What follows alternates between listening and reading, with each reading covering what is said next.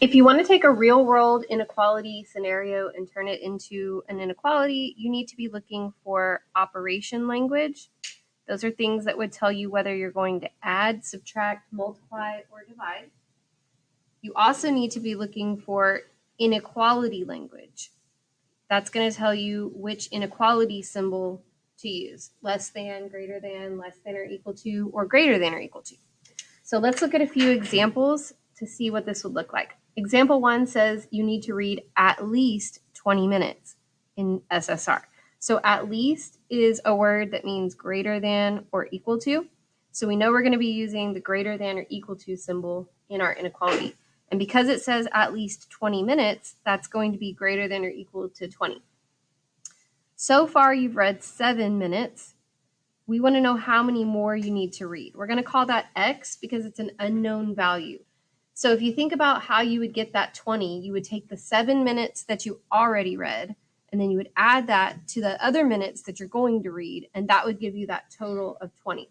So our inequality for this situation is 7 plus X is greater than or equal to 20. You could also write that as X plus 7 is greater than or equal to 20 because we can switch around the addition. Example 2 says Ryan has fewer than $15 left in his wallet. So fewer than is the same thing as less than. So we know we're going to be using the less than symbol, and it says less than 15. So it's going to say less than 15. That's after spending $25.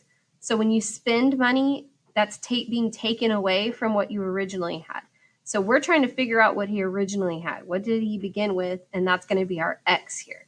So whatever he had to begin with minus the $25 that he spent has to be less than $15. So that's our inequality for that situation.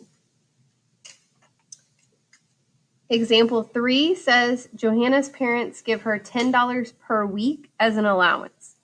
$10 per week. So if you wanted to know how much money she has, you could take that $10 and you could multiply it by how many weeks she's been saving, and that's going to tell you how much money she has. We want to know how many weeks does she need to save. We don't know that. That's our X. In order to have over $75. Over means greater than, and we know it's going to be greater than 75. And like I said, we would multiply 10 times the number of weeks, which is X, to figure out how much she has saved. So 10X has to be greater than 75.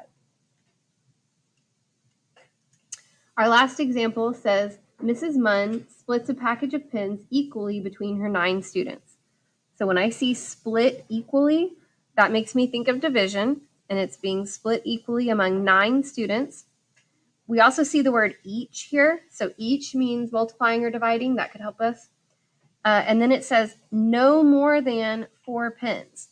No more than is inequality language that means less than or equal to. So we know it's going to be less than or equal to 4.